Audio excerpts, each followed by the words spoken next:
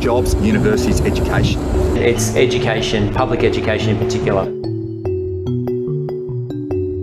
And I don't think the youth know a lot about politics. You know, we're chucked in to do an election and vote and stuff, and we have no clue what we're voting for. You know, you're sort of looking down a dark tunnel and you can't see the light at the end type of thing.